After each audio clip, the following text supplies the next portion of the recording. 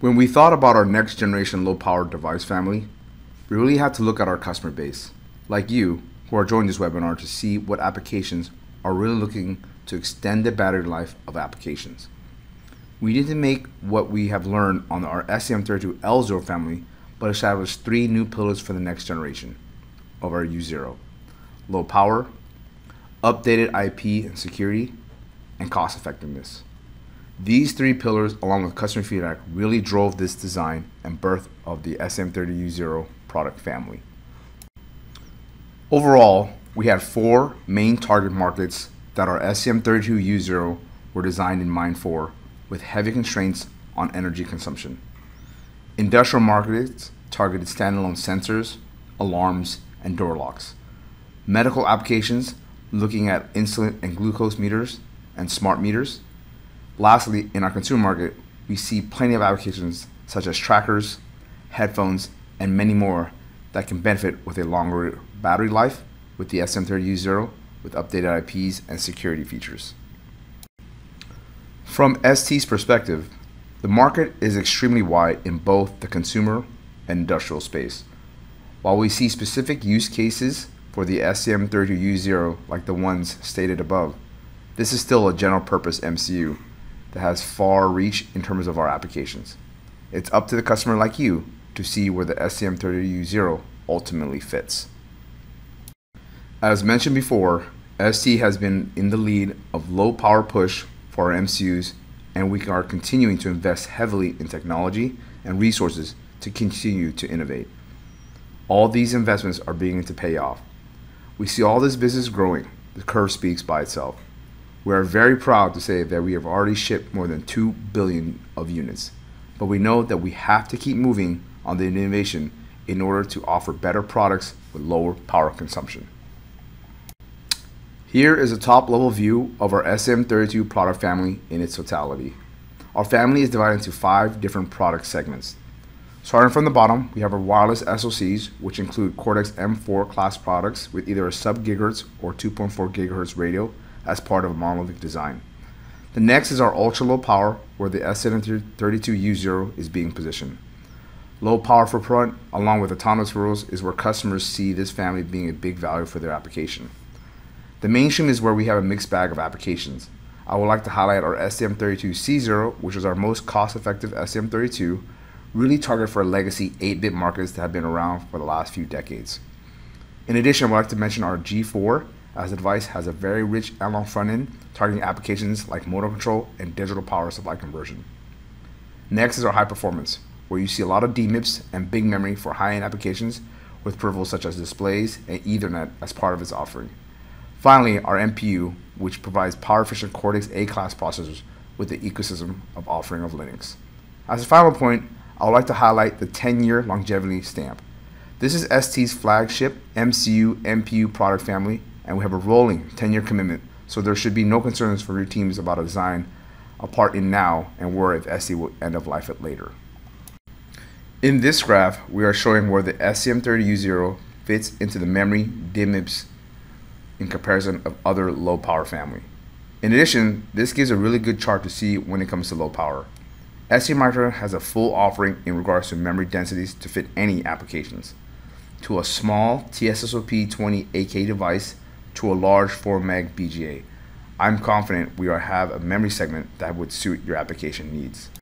For the STM32U0, we'll be highlighting 3 main features that I believe our embedded developers would be interested in: ultra low power, updated IP features, device security, and cost-effective solution. Let's start with the ultra low power consumption. In this chart, this outlines the multiple power modes, both active and low power, of the STM32U0 is able to achieve. I would highlight the top with the STM32U0 in full active mode, supporting up to 56 MHz. In addition, I want to highlight Stop 2, which is ST's nomenclature for core shut off, but full SRAM retained. Even with Stop 2 with RTC, we are still achieving an amazing sub-microamp level with an extremely fast wake-up time of 6 microseconds to ensure your application is able to start up quickly based off external trigger, like from an external sensor. Finally, I want to highlight the VBAP mode that allows for RTC to continue to tick away with a power number of an astonishing 6 nanoamps. In the table below, we see a comparison of STM32 product in respect to our STM32U0. I have compared each device, such as our STM8 and STM32L0, with the various power modes to see how it stacks up against one another. With the lower process node on the STM32U0 at 90 nanometer, we are able to surpass the run mode core mark values by a significant margin. Here is the explanation of the low power modes along with the wake up sources via RTC. The RTC peripheral is active in all low power modes, and the RTC interrupts cause the device to exit the low power profile. In stop 0, stop 1, stop 2, and standby modes, only the LSC or LSI clocks can be used to clock the RTC. Only the LSC is functional in shutdown mode because the oscillator begins to the VBAT domain. The RTC peripheral features an ultra low power counter with alarms which will run in all low power modes. Additionally, when it's clocked by the low speed oscillator at 32.768 kHz, the RTC is functional even when the main supply is off and when the VBAT domain is supplied by a backup battery. The RTC consumes only 130 nanoamps at 1.8 volts, including the LSC power consumption. The hardware counter is provided in a binary coded decimal format to reduce software load, particularly when the date and time must be displayed. Tamper detection and backup registers belong to the tamper peripheral block. Here's the RTC block diagram. The RTC has two clock sources. The RTC clock is used for the RTC timer counter, and the ABB clock is used for the RTC register read and write access. The RTC clock can either the high speed oscillator divided by 32, the low speed external oscillator, or the low speed internal oscillator, LSI. To be functional in stop or standby mode, the RTC clock must be used the LSC or LSI. To be functional shutdown or VBAT, the RTC must use LSC. The RTC clock is first divided by a 7-bit programmer asynchronous prescaler who provides the CK-APRA clock. Most of RTCs clock at the CPRA frequency, so in order to reduce power consumption, it is recommended to set a high asynchronous division value. In this portion, we will discuss the updated features and device security that are present on the STM32U0. The IP blocks that are present on the STM32U0 have been utilized on predecessors on a previous STM32 device. For example, please consider the updated analog block from our very popular L4 and G0 family, including op-amps, ADC, DAC, the security blocks from our STMU5, like high protection register and the random number generator. I would like to start off with our STMU0, which supports up to 60K flash and up to 12K SRAM. As mentioned earlier, the STM32U0 is a Cortex M0 Plus that is able to support a maximum operating frequency at 56 MHz. In terms of connectivity, we have a multiple SPI I2C UART ports along with the added T random number generator block. Standard analog features in regards to the single 12-bit ADC supporting multiple channels with support of a comparator, op-amp, and onboard temperature sensor.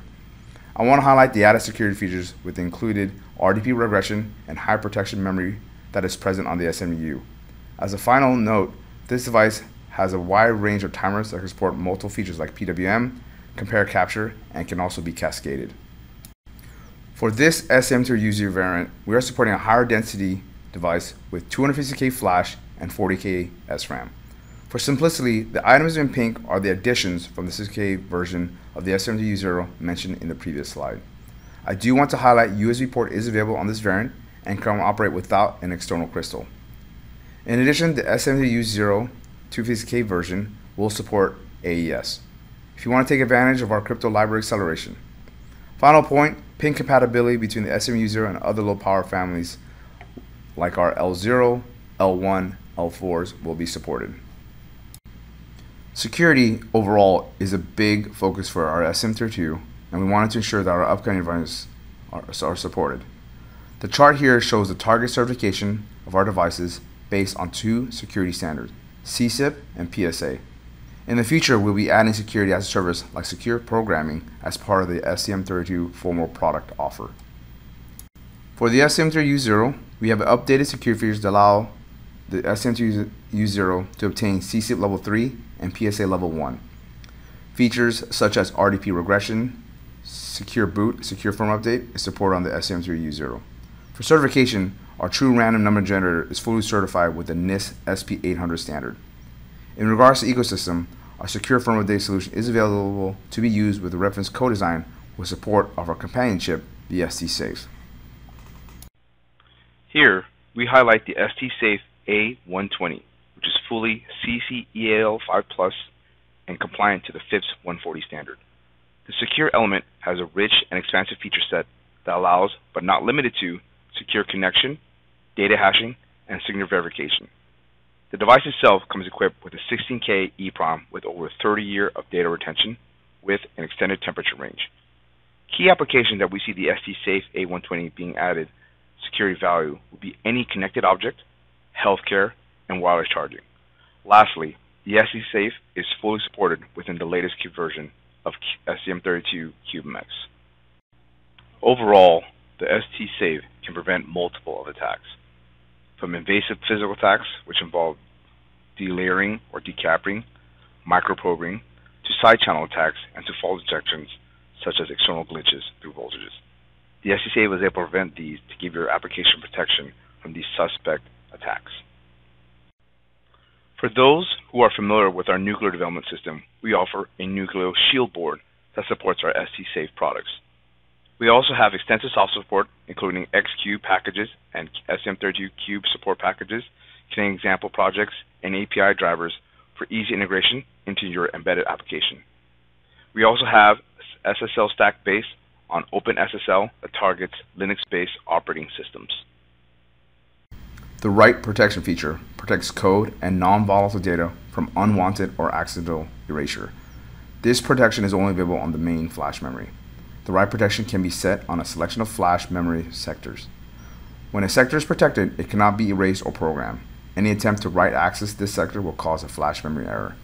If at least one sector is write protected, a mass erasure of the flash memory cannot be performed. This protection needs to be removed first. The purpose of the securable memory is to store code and data available during the boot time that become inaccessible once the boot program sets a control bit.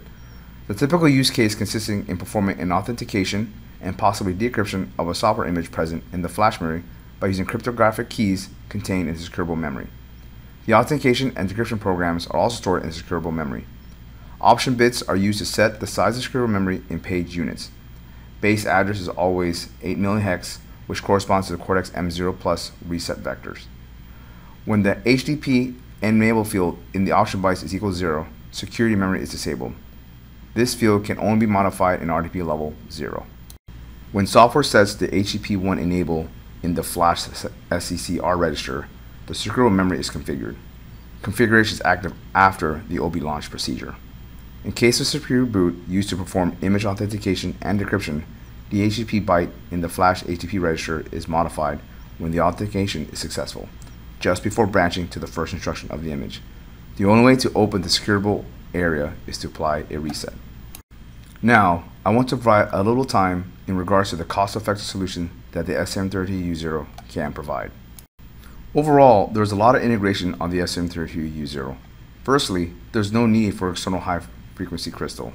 The HSI has an accuracy of +1%. The LCD segment display is optimized for a lot of energy savings with a low power output buffer to drive high load LCD panels. Many of the analog peripherals on the device do not need any type of external components. We do have a touchscreen controller IP which is able to wake up on stop mode in terms of optimizing energy savings. We have a wide variety of packages from TSSP20 to variants in QFN and QFE packages along with a very small WLCSP. There will be 6 memory size configurations with crypto AES being an option as well.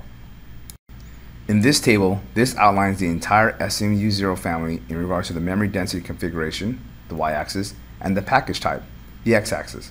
A common theme that still applies here is the pin compatibility between the family, and a customer like yourself is able to start on a 16K QFN32 package with our STM32U031 and easily scale up to the 250K AES version, the STM32U083KC, without any issue. This greatly reduces the learning curve of a new device, which a customer can reuse previous collateral such as PC boards to get to the market quicker with their application. Here is the nuclear board lineup for the STM32U0. We are offering the U031 R8T6, which is the 64K version, and the STM32U083 RCT6, which has the 256K flash memory with AES. Both boards support the Arduino Uno header for possible device expansion, along with our support for a single USB for powering the board and supporting SWD. Along with the header pins, push buttons, and LEDs, this is a very simple board for development and can be a test vehicle for power measurements due to its simplicity. In addition to our nuclear boards, we're offering an STM32U0 Discovery Kit variant that has a few more features. This board still embeds an ST-Link V2 that can provide programming interfaces and power via USB. Various headers and connectors with the USB-C for USB device support as well. This board also embeds an ST temperature sensor, the STS22, and a touch key for design that are looking for non-mechanical buttons reference design. As with all of our STM32 devices, the STM32U0 will be supported 100% by our STM32 ecosystem.